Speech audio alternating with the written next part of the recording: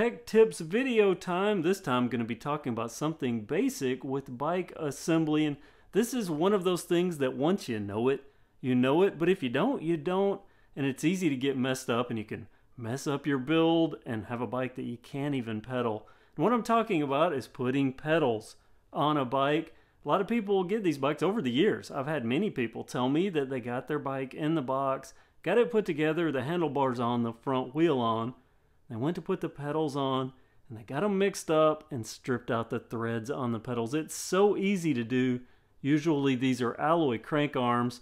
The pedals almost always steel here, so you can guess which is going to give first. So I'm going to do a quick tutorial, basics of putting pedals on a bike. The first thing you need to know is which side is left and which is right, because many people get confused. They look at the bike from the front, and that's wrong. The proper left and right is as if you were sitting on the bike. So imagine you're grabbing the handlebars. The left hand, the left leg is going to be on the left side. Your right hand, your right leg, your right foot will be on the right pedal. So this, the drive side of the bike, is the right side and calls for the right pedal. So that's pretty simple, right? Well, it gets confusing when it comes to putting these pedals on. Usually there is a sticker. Often there's also one on the crank. This had them, I just pulled it off. But you'll see there's a rotation direction. And this is easy to get confused too, because you're looking at it in this plane, but it's rotating in this plane. But the right pedal, that's gonna thread on clockwise, just like you normally would. The left one, a little different, but we'll get to that in just a second.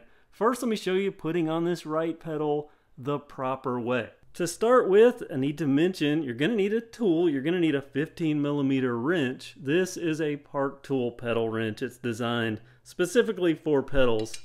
And a factory pedal like this on a factory Schwinn or a big box Schwinn, you're gonna have room for a standard wrench. On more expensive pedals, sometimes it gets really close, and that's where this thin wrench comes in handy. Let me show you here. We've got our threads, got the threads here. This is right-handed, the right side right-handed, and there's a trick an old bike shop told me. The way you can know you're always going in the proper direction is you go down and to the back. Down and to the back. So that's the way you always want to turn, down and to the back. So let's put this pedal on. What I'm going to do here, so I'm going to start it, and this is the tricky part. I want to get it started and make sure those threads are going in nice and easy. If you feel any resistance, you need to back it out and take a look. Let me show you here. Here is a pedal. Let's see if I can find this side. See a little bit of roundness there. It's probably blurry, but a little bit of roundness there where this pedal was going in wrong. And if someone would have kept trying to go in, and this was me putting this on a different bike, if I would have kept going, I would have stripped out the crank arm. So you want to make sure that you get it biting and get it going in proper. And then when you get to a point that you can't tighten it by hand, you can use your wrench to tighten it up the rest of the way. Okay, I've skipped ahead to where I have it hand tightened all the way to the base. And then you want to give it a good snug. Usually grab onto this other crank arm and give it a good snug, nice and tight, but I mean, don't wrench with it like you're trying to put a lug nut on a car.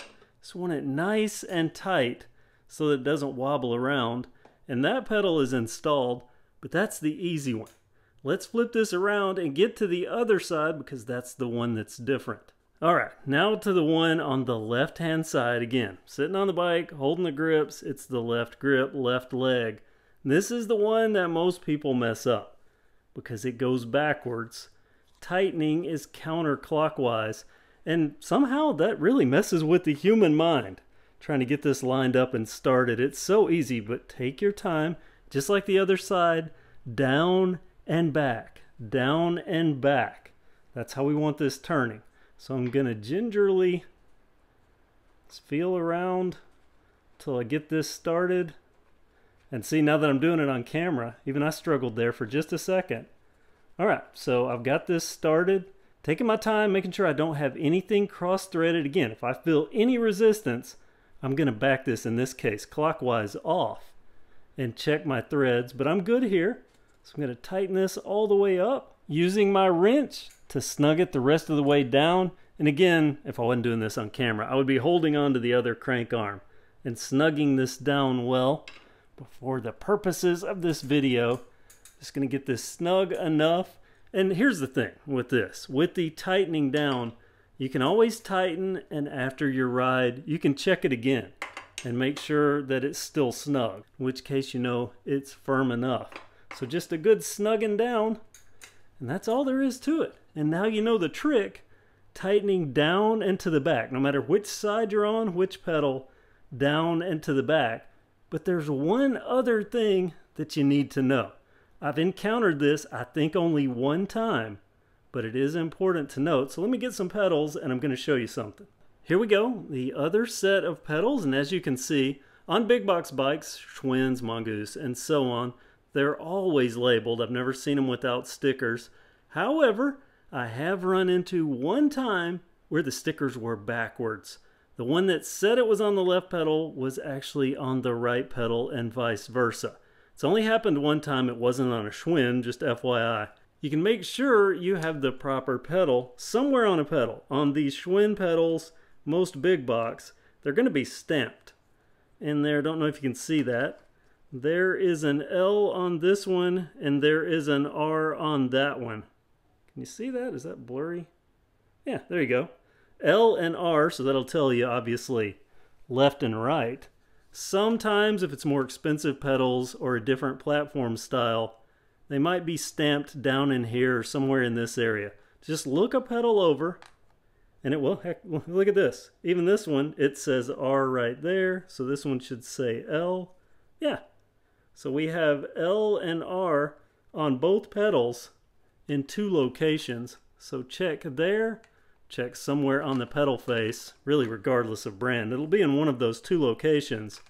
So make sure that your pedals are the proper left and right before you start trying to put them on. Because of this being backwards threaded, if you swap sides, you can easily mess up the threads. And trust me, you do not want to mess up the threads on a crank set. There is a special tool to get these crank arms off. You can always go and buy more pedals. Pedals are a lot cheaper and easier to deal with than a crank arm. So I hope this helped you out. Comment below if it did, and if you are a regular viewer and you have better tips, a better, easier way to inform people to put on pedals, feel free to comment with it. Thank you so much for watching KevCentral. I hope you could tolerate the rain and storms in the background. Have a great day.